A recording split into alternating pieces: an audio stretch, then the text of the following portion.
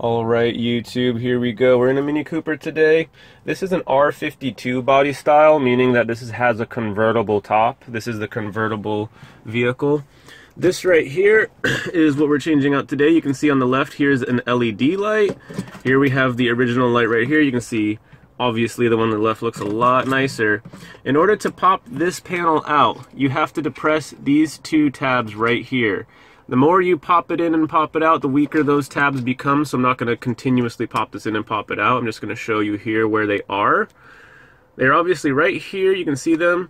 You're going to want to put, a thin screwdriver, or if you have, panel removal tools like plastic ones, you push them in here to depress these tabs, and you're going to pop this side out. On the other side over here, there are some tabs. They're right there. And right there. You're going to not want those tabs to break. That's going to help hold it in. So you want to depress these tabs here and pop it down this way. You don't want to pull from the back. You only want to pull from this area here. Now here's the other option you have. These tabs become weak over time, as I was mentioning. This panel does come off right here, and you can remove the whole panel.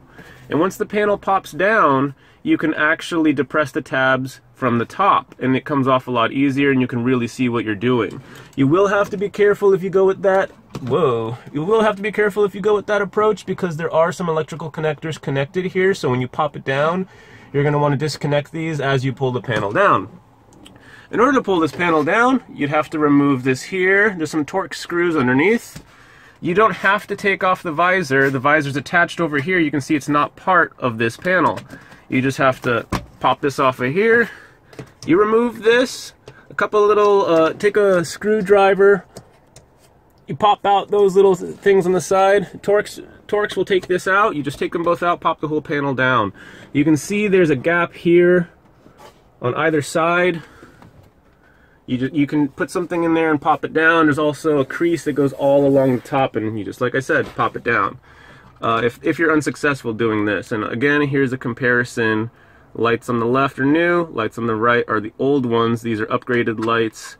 These are, the original lights. So if these go out on you, I'd recommend putting these in. Or if you just don't want these anymore and you like the nicer lights, go with these. Again, this is the R52. This is a Mini Cooper convertible. The proof. And this right here is all I use to do it. A couple of small screwdrivers and a little pick.